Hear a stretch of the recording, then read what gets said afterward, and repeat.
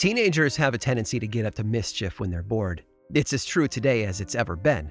So when 4 teenage boys found themselves with a spring afternoon on their hands, they did what any English lad might have done in 1943. They went poaching.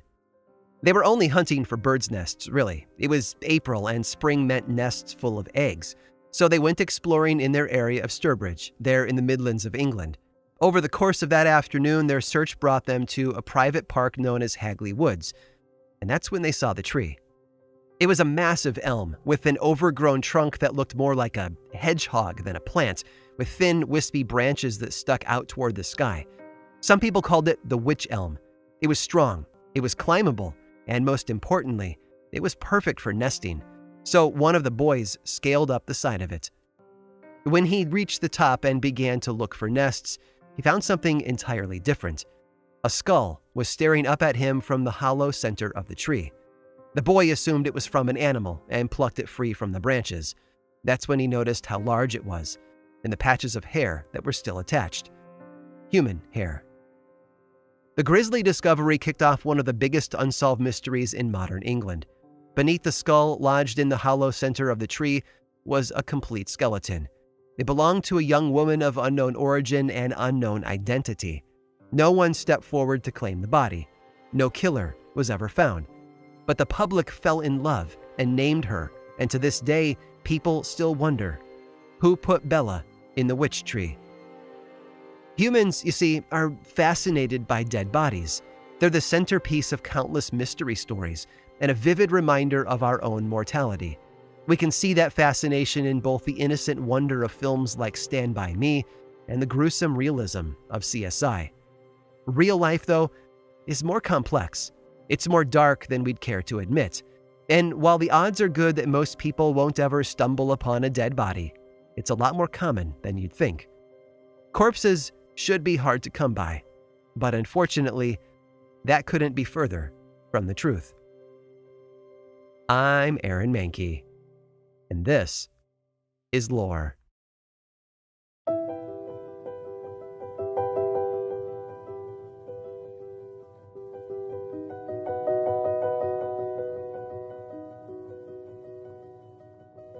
In February of 2013, a number of guests at the Cecil Hotel in Los Angeles called down to the front desk to complain about the water in their rooms.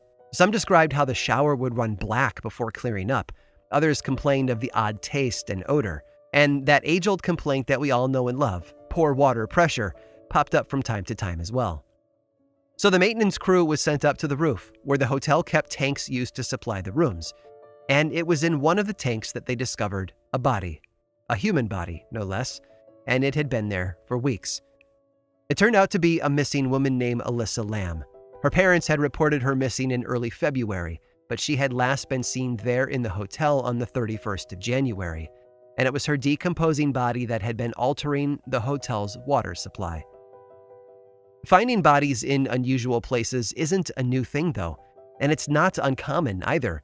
In January of 1984, 3 students from Columbia University were walking home to their dorm when they passed an old carpet, rolled up and discarded on the side of the street.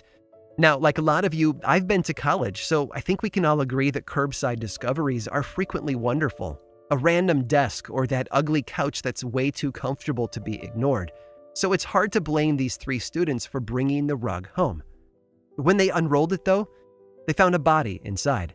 The man, roughly 20 years old, had been shot to death, as was evident from the bullet holes in his forehead. Needless to say, they didn't keep the rug, and the police were brought in to do a full investigation. In December of 1982, staff were called to a room in a motel in North Bergen, New Jersey. The occupants complained of a powerful odor in the room, and they weren't the first. For a number of days leading up to the call, each guest in that room had complained of the same thing, and it seemed to be getting worse.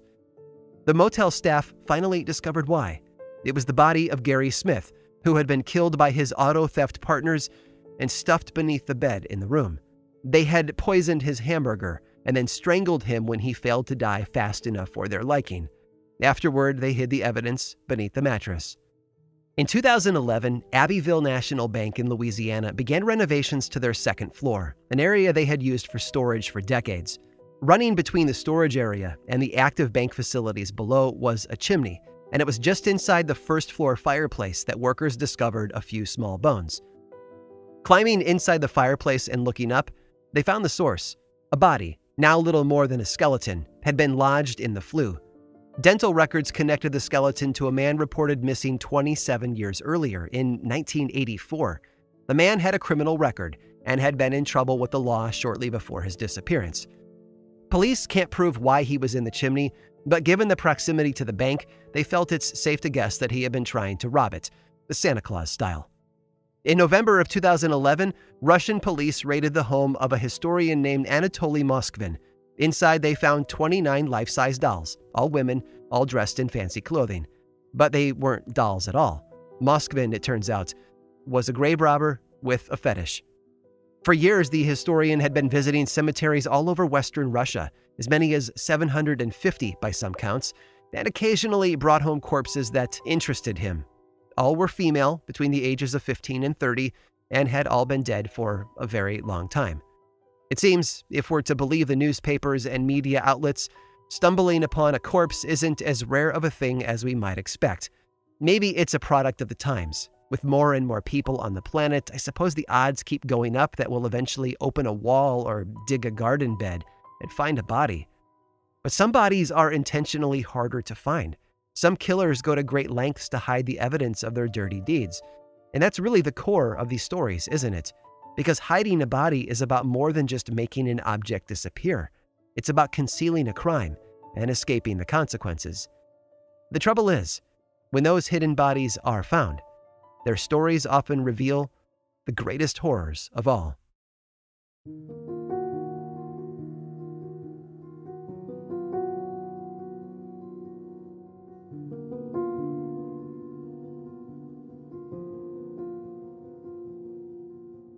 She wasn't always known as Kate Webster. Sure, when she gave birth to her son in 1874, that was the surname she passed on to him. She claimed to have married a sailor named Webster, but he had died. A decade earlier, though, she had been someone else entirely. Kate Webster was born Catherine Lawler to a poor family in a small Irish village in 1849. Now, while most children might have helped out at home or perhaps played with toys, Catherine had to grow up fast. She spent her early childhood learning to pickpocket, and judging by how the rest of her life played out, it was a skill that she had been born with. At the age of 15, she was caught and imprisoned for a short time, but by 17, she managed to steal enough money to secure herself passage on a boat to England. But she didn't use the journey as a chance to make a fresh start. No, Catherine Lawler just kept upping her game. Within a year of arriving in Liverpool, she was caught stealing and sentenced to 4 years in prison. Once released, she found work as a house cleaner in London, as well as a sex worker. And then she became pregnant. The father, according to Kate, was a man she called Mr. Strong. He'd been her friend, her lover, and her partner in crime for many months. But when he learned of the pregnancy, he abandoned her. Her son, John Webster, was born in April of 1874, and those that knew her couldn't help but wonder, would this help Kate change her ways? The answer, it turns out, was a clear and obvious no. Rather than seek reform, Kate simply evolved. She would rent a room in a boarding house, and once there, she would begin to sell off the furnishings in her room. When everything was gone, she would move on and repeat the crime somewhere else. Another thing she repeated, I'm sad to say, was prison time. In 1875, while her son John was only a year old, Kate began serving an 18-month term in Wandsworth Prison, right there in London. It was one of many stints in police custody, even though she moved around a lot and used various aliases to disguise herself. And all the while, her friend Sarah Crease helped by watching and caring for young John. Some think that Sarah was an enabler. She gave Kate the freedom to live her life of crime without the burden of parenthood. But others view Sarah as a hopeful friend. She saw a young boy who needed looking after, and she did her best to help out. She also worked hard to get Kate a real honest job, something that had the potential to turn the woman's life around. In 1879, Sarah's employer asked if there was someone who could do some house cleaning for a friend of hers, a woman named Julia Martha Thomas. Mrs. Thomas lived in the Richmond area of London. She was a widow in her mid-50s and had a reputation for being a little strict and prone to anger. But it was a job, and Sarah immediately suggested Kate Webster. The relationship between Webster and Mrs. Thomas began cordially enough, but quickly devolved into daily arguments. Webster claimed that Thomas would follow her around and criticize her work, while Mrs. Thomas claimed that Webster came to work drunk most of the time. Needless to say, it wasn't a match made in heaven, but the two women tried hard to make it work. After a little over a month, Julia Thomas decided it was time to cut Kate Webster loose. Kate, to her credit, tried to change. She begged for just a few more days of employment, and for some unknown reason, Thomas agreed to the terms. But the relationship was eating at her like an ulcer, and she couldn't stop thinking about it. She thought that Kate was stealing from her, but she didn't have any proof, and she feared for her life. On March 2nd of 1879, Mrs. Thomas showed up at church clearly upset. She just had another argument with Webster, and it had shaken her deeply. Her friends there claimed that Thomas seemed distracted and agitated, and she left early to go attend to matters at home. But Kate was waiting there for her, and this time, they would trade more than angry words.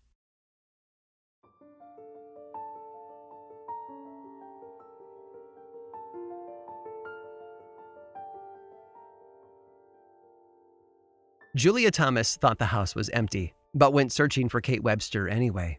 They had unfinished business, and it was time Kate found someplace else to work. It was settled, as far as she was concerned, at least. While Mrs. Thomas was in the upstairs hallway, Webster stepped out of a dark room and attacked her employer. The two women struggled for a moment, and then Kate gave the older woman a shove. Thomas tumbled down the staircase, where she slammed into the floor below. Her skull now fractured and bloody. She began to scream where she lay. Kate was immediately concerned that the neighbors might hear. There was a busy pub next door, and if someone happened to hear the shouting, Kate was sure to be discovered and arrested. Launching herself down the stairs, she sat on the injured woman's chest and began to squeeze her throat with both hands. She wanted the screaming to stop. She needed it to stop. And after a few tense moments, it did. Julia Thomas lay dead on the floor of her own home, and Kate Webster had graduated from theft to murder in the course of just a few heartbeats. But Kate was stronger than her fears, and she knew she had to act fast. She grabbed a razor, a meat saw, and a carving knife, and set about cutting Thomas's body into pieces. Later, Webster would admit that while she believed she had always had a strong stomach, this work in particular tested her limits. There had just been so much blood, she later told the police. Webster put the pieces into a large copper laundry kettle and boiled them in an attempt to reduce them to a more manageable state. It was essentially rendering, the process where meat is cooked until the fat and protein separate. Witnesses would later come forward and talk of the stench coming from the home, but no one complained at the time. This was London in the late 19th century. Perhaps people were just a little more forgiving of odd odors back then. When the boiling was complete, Webster fished out each part from the remaining lard and placed them in a box she found in the home. Most of it, that is. She couldn't seem to fit the head and one of the feet, so she had to get creative. She tossed the foot into a local trash heap, but the head was more problematic. In the end, she found a Gladstone bag, something like an old physician's handbag, and stashed it inside there. And then she cleaned the house, removing as much of the evidence as she could that something horrible had taken place there. It took her 2 full days to do it, but when she was finished, she put on a dress from her former employer's wardrobe and went to the pub next door to meet a friend for drinks. This friend, a Mrs. Porter, later told police that Webster arrived at the pub carrying a large black bag. She kept it with her almost the entire evening, as if it contained something very valuable to her. Oddly, though, Webster excused herself from the table at one point, and when she returned a short while later, the bag was gone. Webster's next order of business was to get rid of the box that contained what remained of Mrs. Thomas, so she enlisted the help of Mrs. Porter's son to carry it out of the house and to the nearby Barnes Bridge. He carried the heavy box all the way to the bridge, and then she sent him home, claiming that a friend was on the way to meet her there. This boy would later tell police that as he was walking away, he heard a large splash. It was as if something heavy had been tossed into the river. Webster had disposed of the body, and I can't help but wonder if she perhaps sighed with relief when the box finally dipped beneath the surface of the Thames and vanished from sight. The following day, though, things got more complicated. Unaware that the box containing Mrs. Thomas had floated to the surface and drifted to shore overnight, Kate Webster dug in deeper. She took on the identity of her former employer while beginning to sell off all of the items in the house. Old habits die hard, apparently. And it was about this time, according to a later witness, that Webster stepped outside and spoke to a pair of neighborhood boys. She had 2 bowls in her hand, and they were steaming hot. She told them it was lard, from a pig, she added, and they were welcome to have it for free if they wanted it. The boys ate 2 bowls each.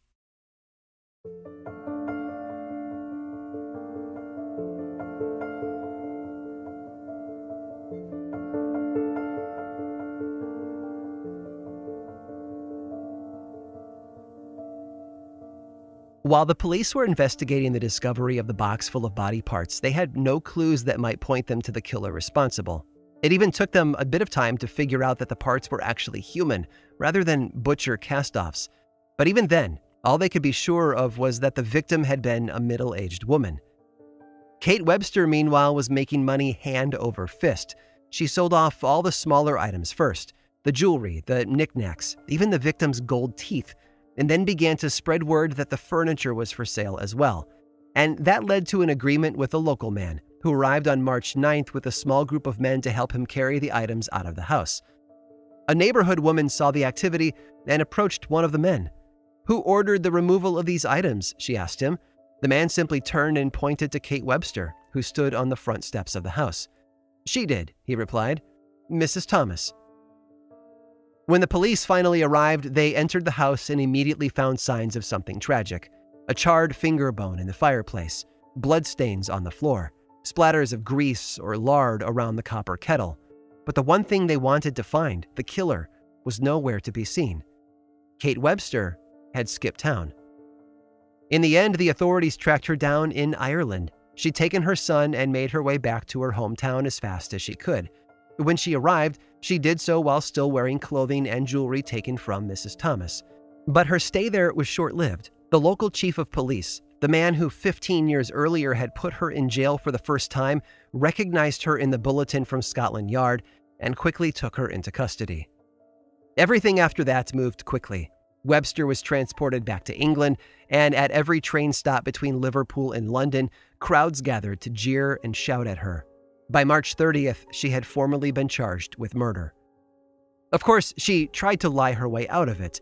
This was the woman who had changed her name dozens of times to outsmart the police, who had moved into room after room and sold off the possessions inside. She was a thief and a liar, so it was only natural for her to try and talk her way out of this, too. First, she blamed the murder on Henry Porter, the husband of her friend from the pub. When his alibi held up, she shifted the blame to the man who had come to buy the furniture from the Thomas house, but he too was easily dismissed. When it appeared that she wouldn't be able to squirm out from under the charge of murder, she took credit for the crime, but claimed that she only did it because others told her to do so. In the end, none of it worked. The formal trial began on July 2nd of 1879, and 6 days later the jury declared her guilty.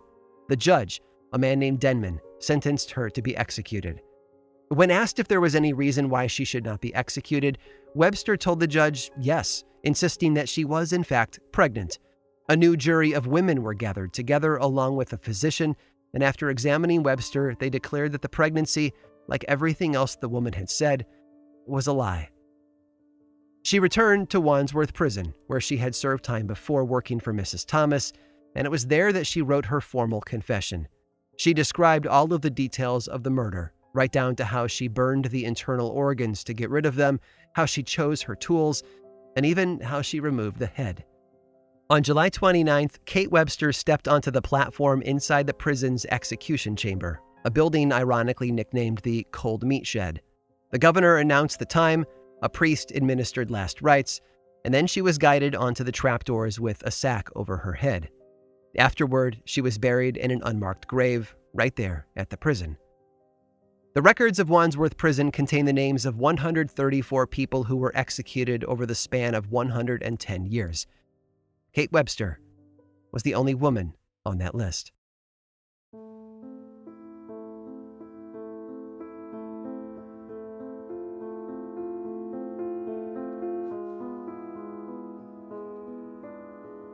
It's hard to nail down the real reason behind our fascination with death, but it's safe to at least make a guess. Death puts our mortality on display. No matter how hard we try to avoid it as a topic, to ignore its slow, steady approach from the distance, we can't seem to get away from it either. Whether we want it or not, death will come for us all, one day. And the dead body stands as that singular, visceral reminder of that death. In the horror movies, it's the clue that's dropped in our laps early on in the film. It highlights the danger our heroes find themselves in. It represents what's at stake, what could happen if they fail, and the true power of the killer. When the London police pulled the box containing the remains of a woman from the cold waters of the Thames, they didn't know a lot, but they did know one thing. There was a killer in London, and whoever it was needed to be stopped. Thankfully, they managed to do just that. But in a wild twist of irony, the body of Julia Thomas has been lost. It might have been a result of the way evidence was handled in the late 19th century, or the state of decay when the remains were found. Whatever the reason, there's no grave for Julia Thomas. No tombstone with her name etched into the surface. Her body was lost, then found, and then finally lost again. Well, most of it. As luck would have it, the neighborhood where her house once stood has gone through some renovation over the years. In October of 2010, a wealthy London homeowner was having an addition built in his backyard when the work crew unearthed something small and white. It was a skull. The teeth were missing, but there was a fracture at the back of the head.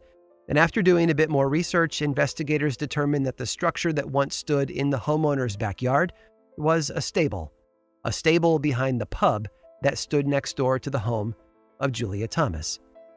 Her body might be lost forever into the pages of history, but the head that Kate Webster had tried so hard to get rid of has finally been recovered.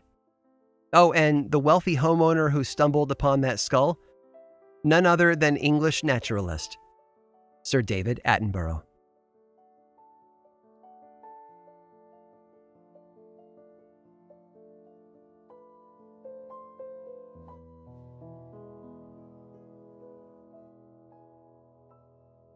Murder most foul. That's the headline many of us might conjure up for stories like this. And thankfully, over the centuries, they are the sort of crime that has been a bit less common than other types, but not too uncommon, which means I've tracked down another thrilling tale of murder, disposal, and eventual discovery. And if you stick around through this brief sponsor break, I'll tell you all about it.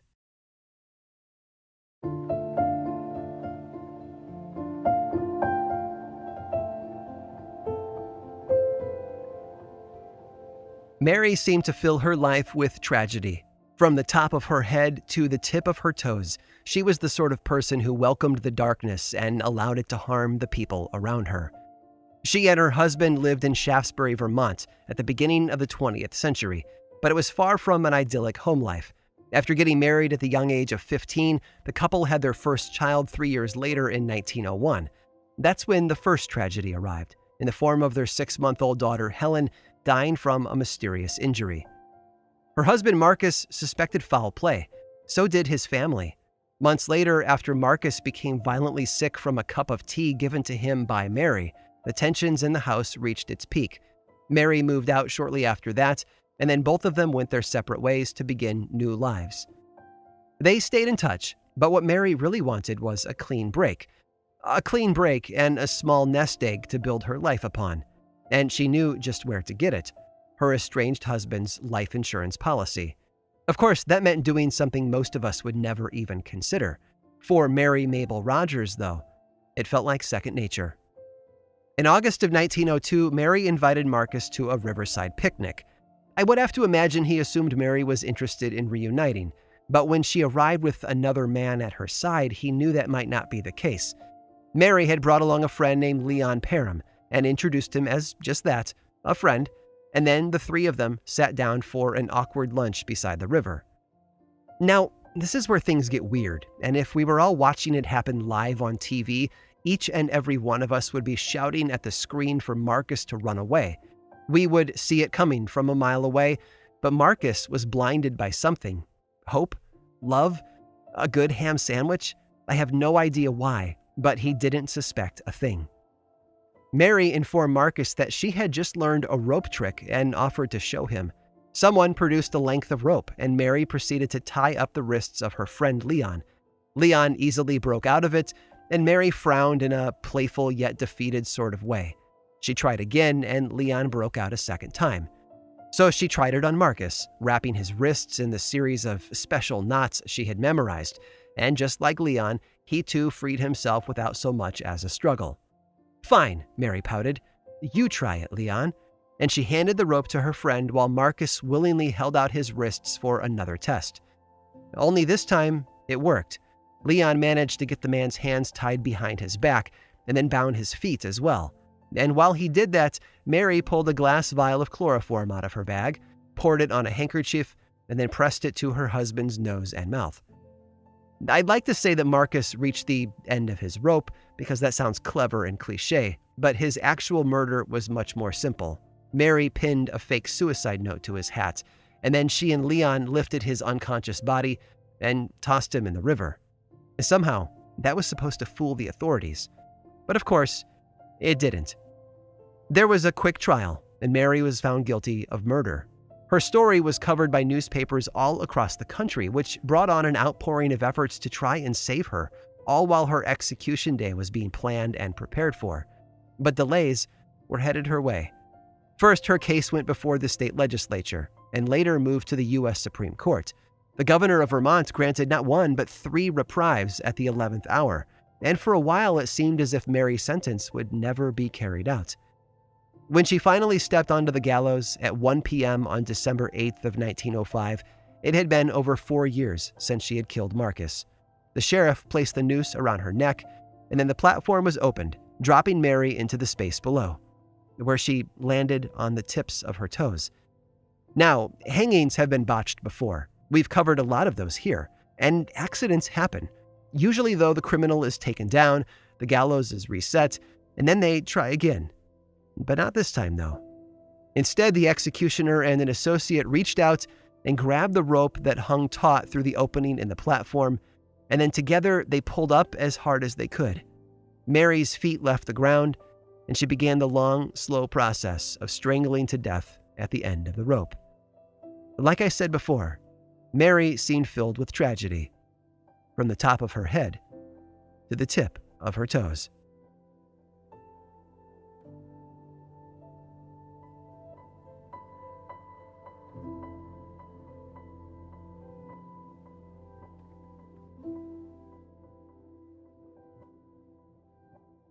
This episode of Lore was researched, written, and produced by me, Aaron Mahnke, with music by Chad Lawson. Lore is much more than just a podcast. There's a book series available in bookstores and online, and 2 seasons of the television show on Amazon Prime Video. Check them both out if you want more lore in your life. I also make and executive produce a whole bunch of other podcasts, all of which I think you'd enjoy. My production company, Grim and Mild, specializes in shows that sit at the intersection of the dark and the historical. You can learn more about all of our shows and everything else going on over in one central place, grimandmild.com. And you can also follow this show on Twitter, Facebook, and Instagram. Just search for Lore Podcast, all one word, and then click that follow button. And when you do, say hi. I like it when people say hi. And as always, thanks for listening.